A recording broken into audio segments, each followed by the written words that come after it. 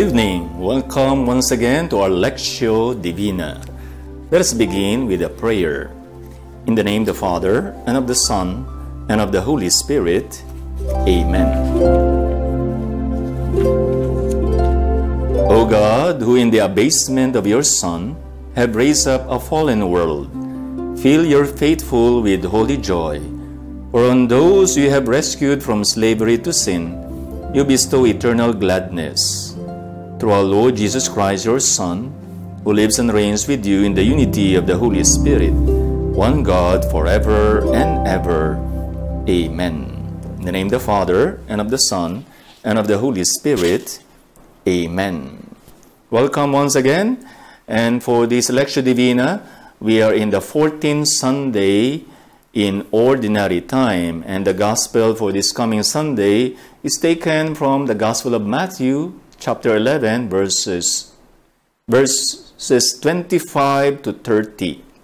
But before we go to the Gospel, a little of Bible study. The first reading is taken from the book of the prophet Zechariah. So, if you remember last Lectio Divina, we mentioned already something about the prophets, that there were 12 minor prophets and 5 major prophets. If you allow me to run down the 12 minor prophets, they are Amos, Hosea, Micah, Zephaniah, Nahum, Habakkuk, Haggai, Zechariah, Malachi, Obadiah, Joel, and Jonah. These are 12 minor prophets because they have short books. Not because they are not important, but their books are shorter than the major prophets. They are longer. There are 5 of them: Isaiah, Jeremiah, and Jeremiah is connected with the book of Lamentation, Baruch, Ezekiel, and Daniel. So these are the 12 minor prophets and the major prophets. Zechariah is part of the minor prophets. And Zechariah is something special because he is part of the post-exilic prophets. That means after the exile. There are the pre-exilic prophets, there is the exilic prophets, and the post-exilic prophets. Yung pre-exilic prophets, these are the prophets before the Israelites were exiled in Babylon. And these prophets, most of their prophecy and messages were actually strong messages because they invite the people of God to repent. Otherwise, they will be punished. They will be exiled. And so, some of these prophets were really prophets of doom, for example.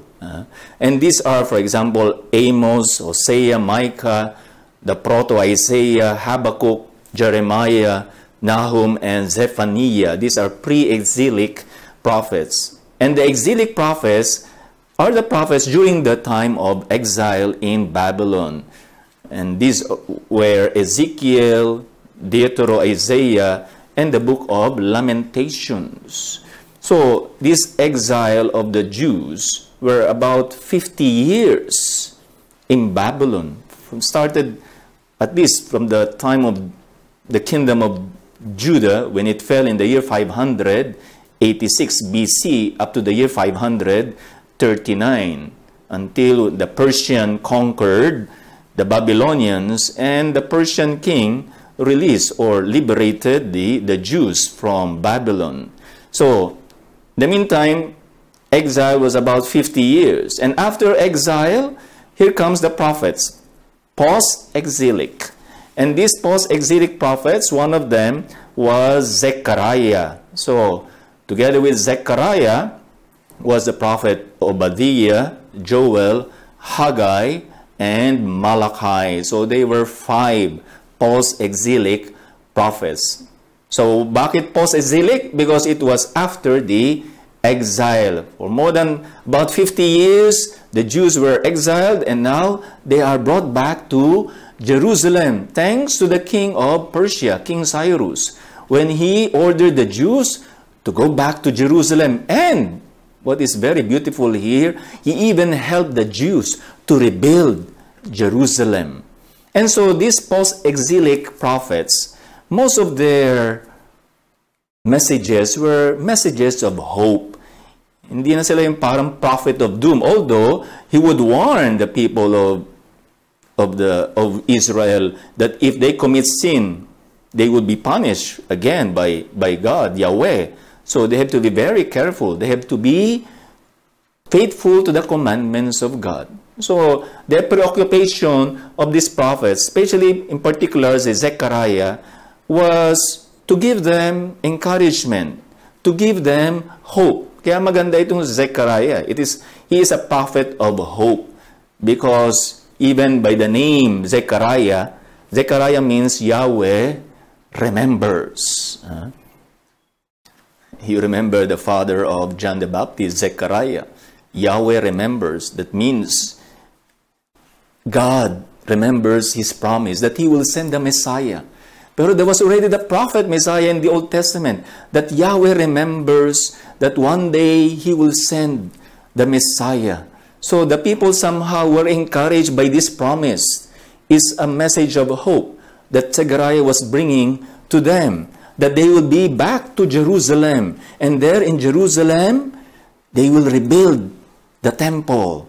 So this prophet Zechariah was really a prophet of hope, a prophet with good news.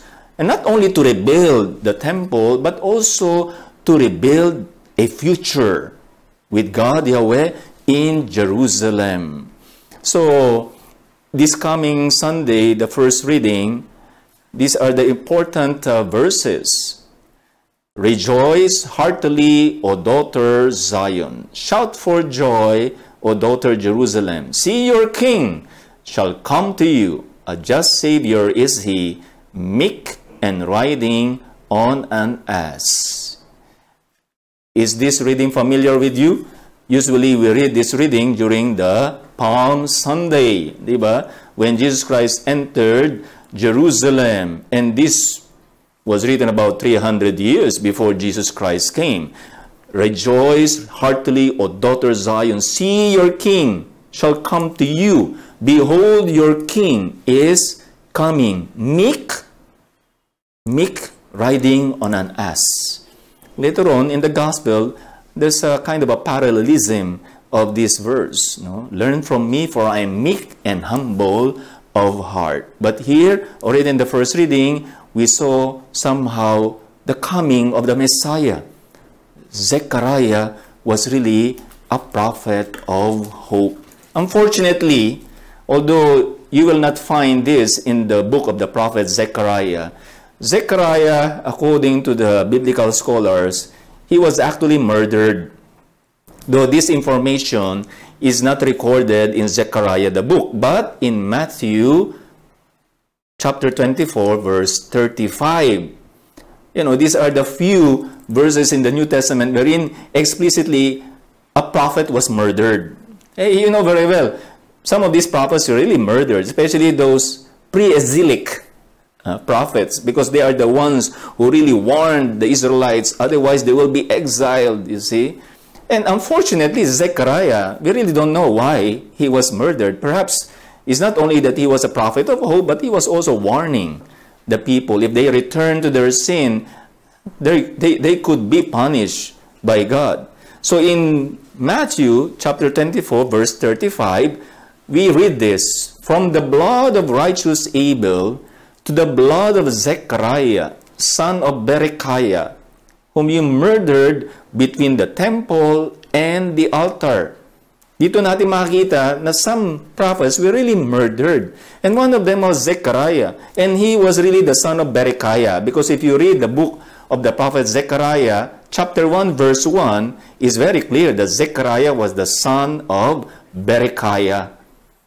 There is another quotation in the second book of Chronicles, chapter 24, verse 35, that the Zechariah there was the same as the Zechariah referred to in the Gospel of Matthew. Unfortunately, in the second book of the Chronicles, iba yung father ni Zechariah. Zechariah here is the son of Jehoiada, and not Berechiah. Kaya medyo nagdududa. There's a doubt whether the Zechariah of the 2nd Chronicle is the same as the Zechariah, the prophet, and referred to in Matthew, who was murdered. Anyway, this is a good example for us that prophets were really murdered because they are actually the spokesperson of Yahweh. And if their messages were not welcomed by the people, therefore, some of them, they wanted to kill their prophets. You remember the Gospel of last Sunday? He who receives you receives me. And if someone gives you a cup of cold water to these little ones because he is my disciple, that will be rewarded. Unfortunately, some of these prophets were not welcomed, and therefore they were murdered. Reading of the Word of God, taken from Matthew chapter 11, verses 25 to 33. A reading from the Gospel of Matthew. At that time, Jesus exclaimed, I give praise to you, Father, Lord of heaven and earth, for although you have hidden these things from the wise and the learned, you have revealed them to little ones. Yes, Father, such has been your gracious will. All things had been handed over to me by my Father. No one knows the Son except the Father, and no one knows the Father except the Son, and anyone to whom the Son wishes to reveal him. Come to me, all you who labor and are burdened, and I will give you rest. Take my yoke upon you and learn from me, for I am meek and humble of heart, and you will find rest for yourselves. For my yoke is easy and my burden light. The Gospel of the Lord. Praise to you, Lord Jesus Christ. As you heard the gospel reading, you can ask yourself personally what passage caught your attention and what passage challenged you or comforted you. I'm sure many of you were comforted by this gospel, especially when you heard, come to me, all you are burdened, and find life burdensome, for I am meek and humble of heart. You know, some of these verses are really very, very consoling. But anyway, this gospel that we just heard is in chapter 11. And if you remember, the 3 Sundays, they were taken from the Gospel of Matthew chapter 10, wherein it was about the mission, the discourse on the mission. We now find a description on how Jesus fulfills the mission in these coming chapters, particularly chapter 11 and 12. And now we are in chapter 11. Now, before we tackle the gospel passage of 11 verse 25, please remember that before this gospel passage we heard, there were already resistances against Jesus. So, I think we will appreciate more the gospel we have heard if we knew what happened before. So, here Jesus has to face incomprehension and resistance, particularly in chapter 11. And what were some of these incomprehension and resistance that Jesus experienced? So, for example, in Matthew 11, verses 1 to 15, we find here John the Baptist with an eye to the past, and somehow he could not understand Jesus. If you remember, John the Baptist, who was in prison, and he sent his disciples to ask Jesus, are you the one who is to come, or should we wait for another? Somehow, John the Baptist is not sure anymore. Perhaps he was experiencing languishing inside the prison cell, experiencing suffering, and so maybe he had some doubts. Parang nagdududa ba siya kung si Jesus ba talaga yung Messiah na darating, o baka maghihintay pa siya?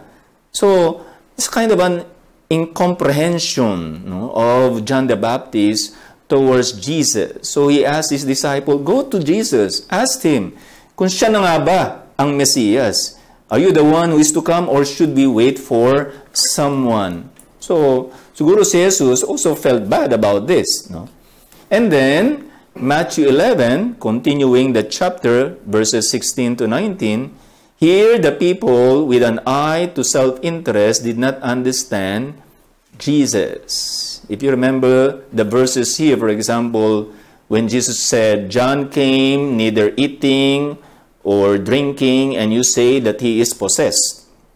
And here comes the Son of Man eating and drinking, and you say that he is a glutton, a drunkard, you know, a friend of tax collectors and sinners, diba? We played the flute, but you did not dance. We played the dirge, but you did not mourn. Yun ang mga incomprehension na Jesus Christ realized these people, they don't understand Him. So, this is one part of this chapter when people did not understand the message of Jesus.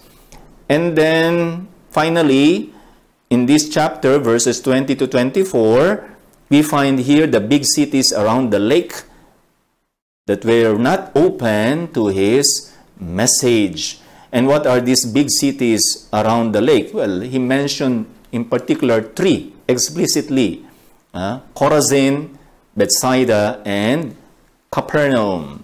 Remember those strong words of Jesus. Alas for you, Chorazin. Alas for you, Bethsaida. If the miracles done in you had been done in Tyre and Sidon, and these Tyre and Sidon were actually pagan places somewhere in the north, they would have repented long ago. Para bang sinasabi, kung yung miracles na ginawa sa inyo, ginawa na doon sa Tyre and Sidon, sila siguro nagbago. Ba't kayo hindi pa kayo nagbabago? Why are you not changing, repenting? I have done these miracles in front of your eyes. And then he continued, and you, Capernaum, you shall be thrown down to hell. Wow, that's a strong words of Jesus. For the miracles done in you had been done in Sodom, it would have been standing yet. So, those are strong words of Jesus. Ano ba itong Chorazin? Actually, Chorazin, we know very little about Chorazin, although there's a legend that they discovered there the seat of Moses. No? But Bethsaida is well known in the New Testament because somehow this is the home, actually, of Philip, Andrew, and Peter in Bethsaida. And here Jesus cured the blind man and also made the multiplication of the loaves. He fed 5,000 people here. Imagine in Bethsaida. And yet, the people there, they don't understand Him. They did not repent. Kaya nga sinasabi niya, it's better in Tyre and Sidon if He did all these miracles. And then Capernaum, I think it was here where Jesus stayed and healed the servant of the centurion, the paralytic, for example, and He called Levi, the tax collector in Capernaum.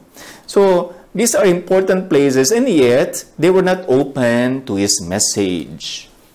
So, finally, our reading, we started in verse 25.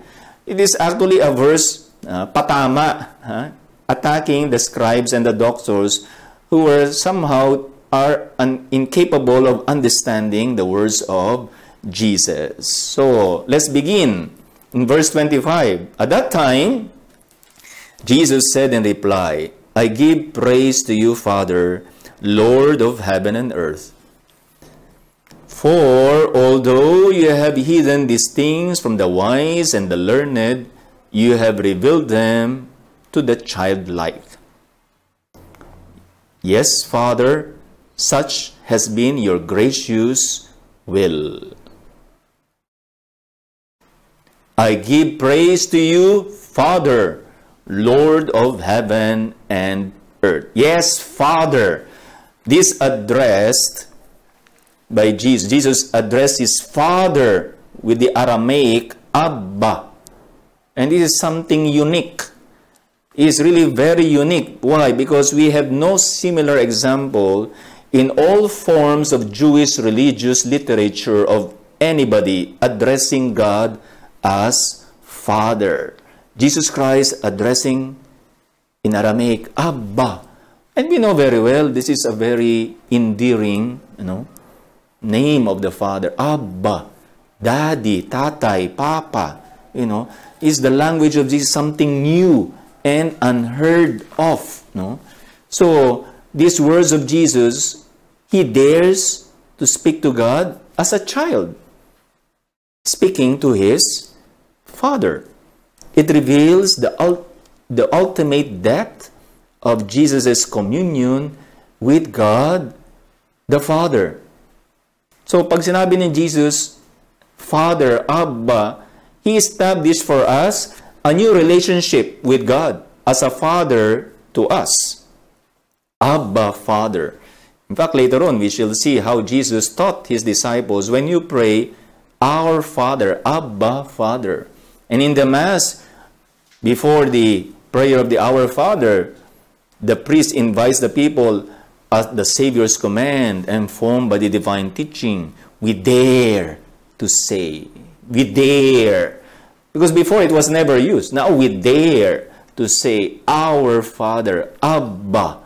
So this one is making us real children of God. The way Jesus Christ addressed the Father with an intimate relationship with the Father. So in turn, we can also have an intimate relationship with God the Father.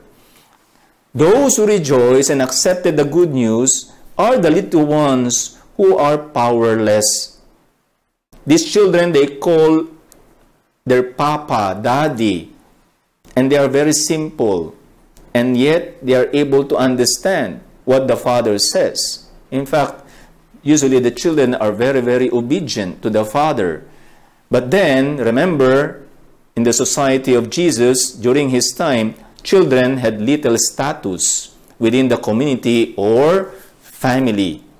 Para bang they count for nothing in the society. In fact, during the time of Jesus, children in the ancient Middle East were the weakest and the most vulnerable members of society. They say that about 30% died at birth or soon after, before the age of 6. 30%, they die already. And about 60% did not live past their 16th birthday. So, talagang vulnerable ang mga bata noon. And yet, somehow, Jesus Christ is exalting them. That because of their simplicity and humility, they are actually more receptive to the message of the gospel, to his message. And so, he was somehow telling the disciples or the apostles, be like these little children. The little ones know the secrets of God that is hidden from the learned and the intelligent. Hidden from the learned and the intelligent. If you are simple and humble, these mysteries will be more revealed to you. In fact, some of these children would even be more receptive to the Spirit, even to the mysteries of life. Perhaps we don't realize that.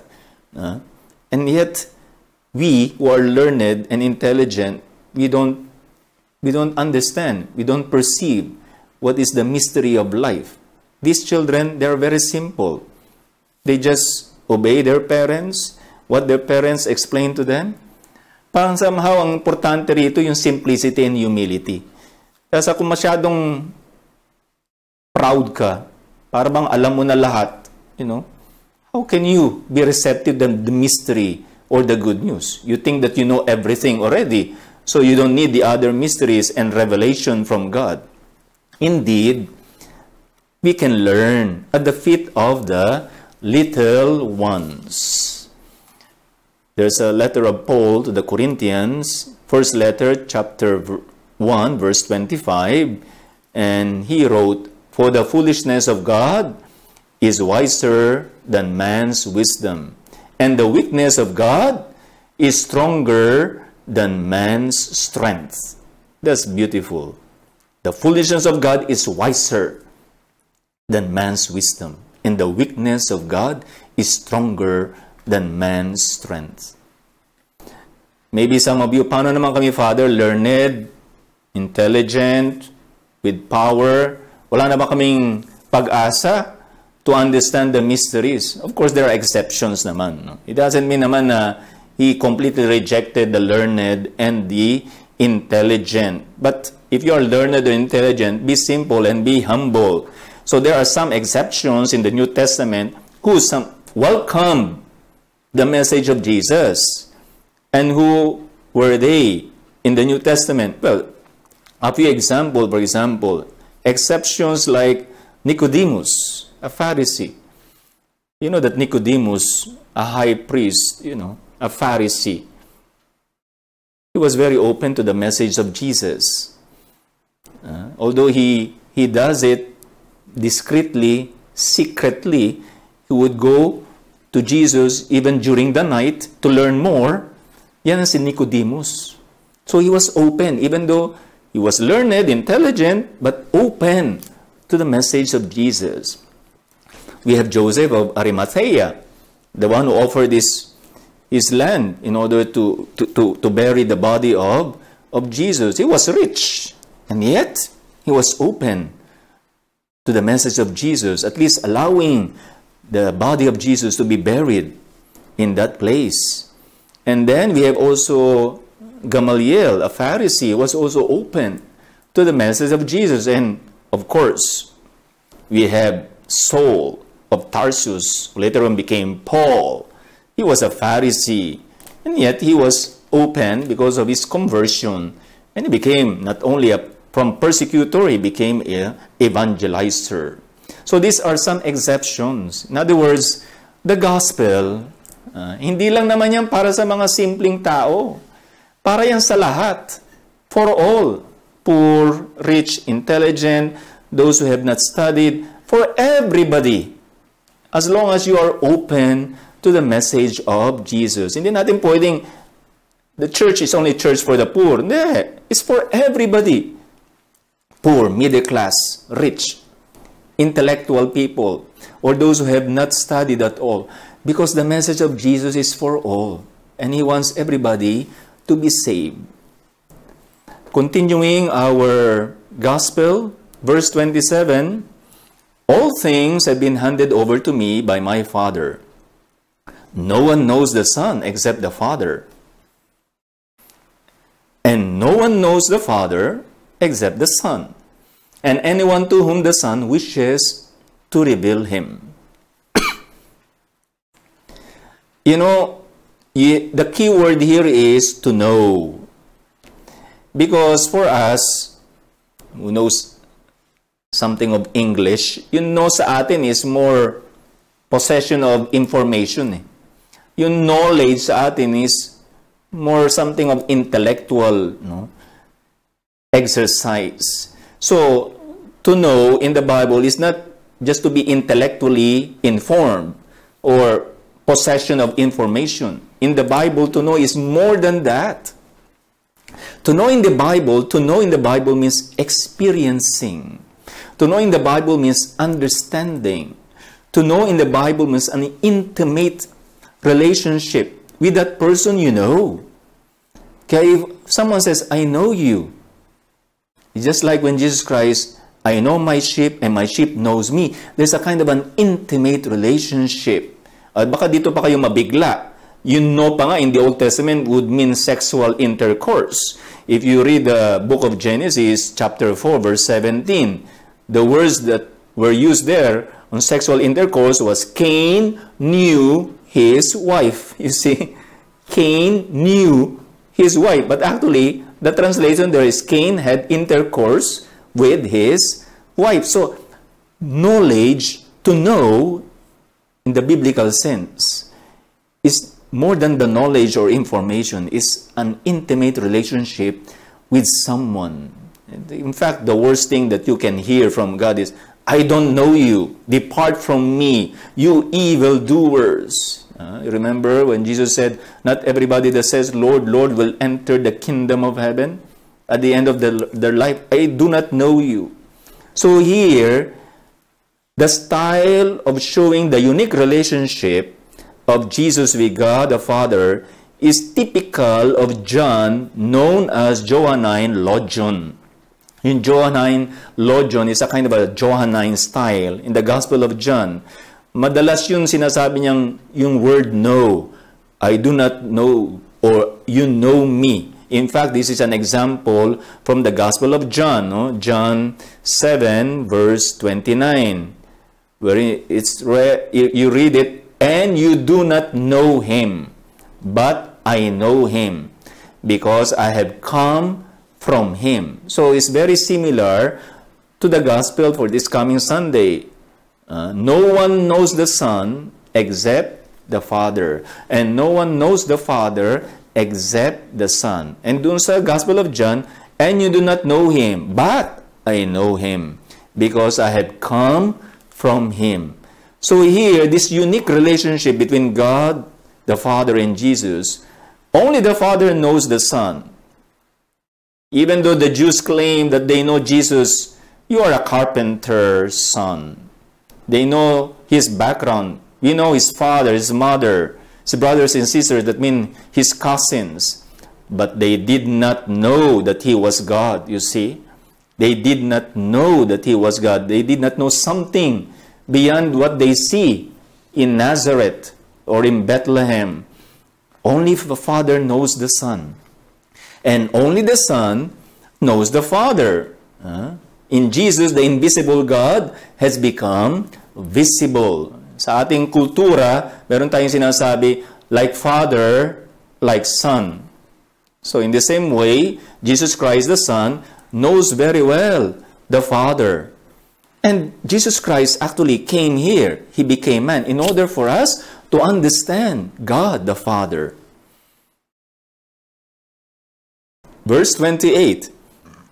And this is one of these consoling verses, in the Gospel. Come to me, all you who labor and are burdened, and I will give you rest. Take my yoke upon you and learn from me, for I am meek and humble of heart, and you will find rest for yourselves. For my yoke is easy and my burden light. I think many of you almost have memorized this verse. Come to me, all you who are burdened, and I will give you rest. Take my yoke upon you and learn from me, for I am meek and humble of heart. For my yoke is easy and my burden light. You know, these verses echoes what we find in the book of Sirach. Halos pareho eh. Kaya nga, importante itong book of Sirach eh. Unfortunately, if you remember, you will not find that in the Bible of the Protestants. Because, if you remember, I explained to you, there are 7 books missing in their Bible. Tobit, Judith, Baruch, Sirach, the Book of Wisdom, and the 2 books of Maccabees. Yung 7 books na yun, wala sa Bible ng Protestante. They are very important. Like for example, this one, the Book of Sirach, or we call it also the Book of Ecclesiasticus, which is different from the Book of Ecclesiastes. So itong Book of Ecclesiasticus, which is the same as the Book of Sirach, you will find a parallelism, somehow similar to what Jesus Christ said in the Gospel of Matthew. And this is what we will read in the Book of Sirach. For example, in that chapter 51. Come near, you are without understanding, and join her school.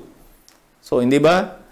Thank you, Father, for having revealed this to the simple, and you have hidden them from the learned. Ito, come near, you are without understanding. And then, in the book of Sirach, we also, continuing that chapter, put your neck under her yoke, and let your minds receive instruction. And then, my toil has been slight, and I found deep rest. So, yung sinabi natin na, come near, you who are without understanding, is para bang it echoes what Jesus said, come to me, all you who labor and burden. Put your neck under her yoke. Take my yoke upon you. Diba? And then, my toil has been slight, and I found deep rest. For my yoke is easy, and my burden light. And burden, I will give you rest. Those who are overburdened. Dito, I found deep rest. Of course, this book of Sirach, it is referring more to the wisdom. No? But, you know, pagdating sa New Testament, who is the God of wisdom? God of wisdom is Jesus Christ because He has all the wisdom coming from the Father who knows everything because the Father has given to Him everything in Jesus. Jesus here invites all those who are weary and find life burdensome because He promises them rest. Sa ating panahon ngayon, in our situation, this is something very, very consoling because how many of our people now find life burdensome, you know? Daming problema sa buhay, you know? And here comes Jesus somehow giving us some comfort. Come to me, all you will labor, overburdened, I will give you rest. Learn from me, for I am meek and humble of heart. For my yoke is easy and my burden light. Ano ba itong yoke na ito? Actually, yung yoke, this is what you find in the screen. That's the yoke. It's a wooden bar, well fitted across the neck of 2 oxen or cows. No? Nilalagay yan sa leeg ng mga baka. The yoke, when they prepare the soil, no, for planting, no, they have these 2 cows or 2 oxen with this yoke, so that they are parallel to one another and they work together. But the yoke there is well fitted in their neck.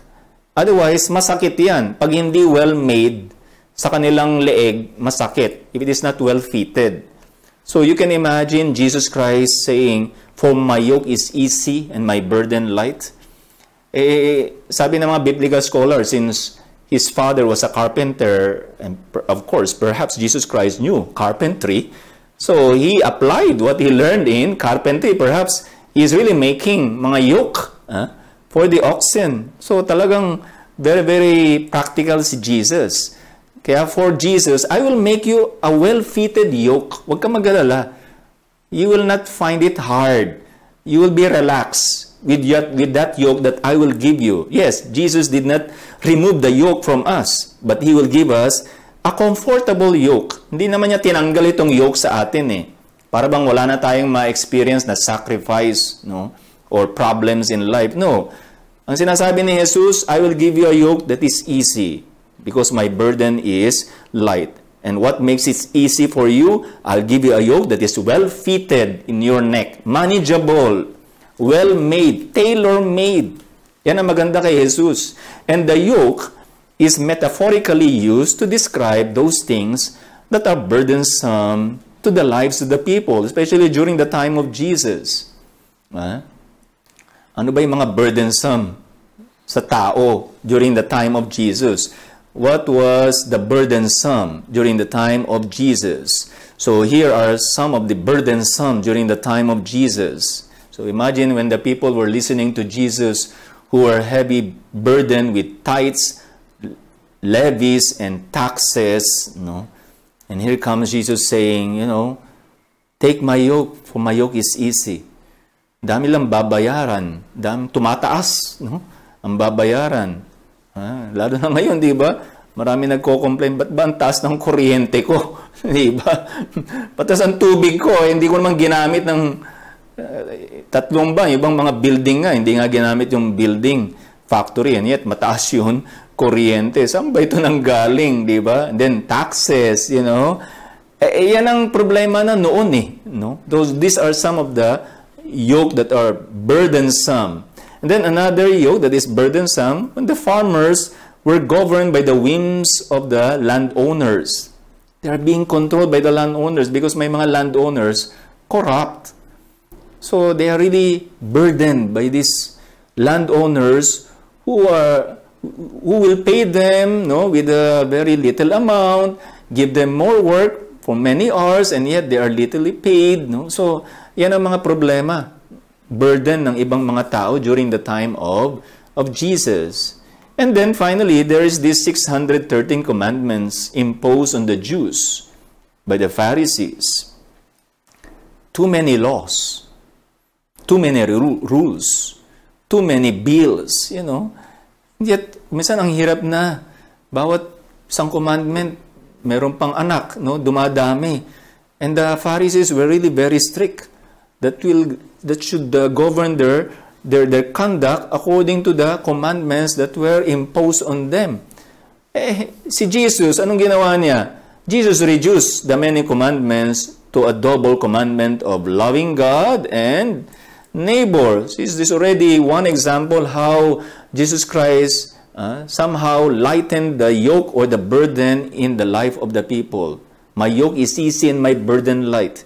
You summarize these all commandments into two: loving God and loving your neighbor. And learn from me, for I am gentle and humble of heart. This is very practical. Usually, yung mga mayayabang, ang daming problema niyan sa buhay, hindi ba? Pero yung mga nagpapakababa, yung mga humble, pasensyoso yan, di ba? Hindi yan bugnutin o madaling mawalan ng pag-asa sa buhay o madaling magalit. Hindi. Pero yung mga proud people, madaling magalit yan. Madaling mairita. They can be irritable, But if you are gentle and humble of heart, many of these problems in life will be taken in a beautiful way. Hindi burden. You know what are the strategies to take in order to take this problem or trials in life lightly. Because you are gentle and humble in heart. Just like Jesus. Jesus wants, this is the secret actually. If you want to take your problems lightly, be gentle and humble. And Jesus Christ definitely is not a person who was brutal, rough, hard, angry, arrogant, but affable, mild, pleasant, gentle, and humble. Learn from me, for I am meek and humble of heart, so your yoke will be easy. So, for my yoke is easy and my burden light. Remember, Jesus Christ did not remove the yoke of our life. The yoke of Jesus is easy, but it's also very, very demanding. Why? Because itong yoke na ito refers also to the demands of Christian faith. Please remember, of course, you can reduce the commandments into two. But remember, he also spoke about the Beatitudes. Blessed are the poor in spirit. Blessed are the meek. Blessed are the single-hearted. Blessed are those who are thirst for holiness and righteousness. Blessed are those who are persecuted. And then some of these teachings, di ba? About divorce, about anger, about adultery. He has also some teachings. But they are very light if you take them with gentleness and humility. It's easy but demanding. And the yoke of love is demanding, but it eases everything. So, if you put all these rules and teachings of Jesus, even the Beatitudes, if you take them with love, because you love God above all things and you love your neighbor, everything becomes easy. But if you take them with, it's like an obligation, parang napipilitan ka pa, you're just forced to obey the Beatitudes or the teachings of Jesus, the yoke becomes heavy and becomes more, burdensome. Kumbaga, there is a saying, whatever we do with love is light. And love does not feel the burden. It's just like pag yung basong hawak-hawak mo, pag nilayo mo sa iyo for 3 minutes, 5 minutes, mahihirapan ka. Sa mga ngawit ka Pero if inilapit mo yung basong tubig na yan, kahit na dalin mo yan for isang oras, 1 hour, very light yan. So, if you embrace with love the trials and you are gentle and humble, perhaps the burden will be light. Learn from me, for I am meek and humble of heart. And you take that with love. See, Saint Augustine, he has a very beautiful quotation. Where there is love, there is no toil. If there is toil, the toil is love. Beautiful. Where there is love, there is no toil. If there is toil, the toil is love. So if you remove the toil, is because you have so much love. But if you do things with kind of an attitude of obligation, sige, gagawin ko na lang, no? But if you do it with love, it becomes light. Even our duties, our work, our duties towards our family, duties towards the company where we work, sa ating office mates, no? All this becomes light if we take it with love. Because that toil is love. Finally, if you remember the first reading from the prophet Zechariah, the king shall come to you as a just Savior, meek, riding on an ass. So, when Jesus Christ somehow invites us, come to me, all you who are burdened, I will give you rest. Pero in reality, it is God who is coming to you. From the very beginning, God has come to you. Now He's just inviting you. Perhaps when He came to your life, you did not welcome Him. Now, you welcome Him. Come to me now. But in reality, it was really God who was always with you.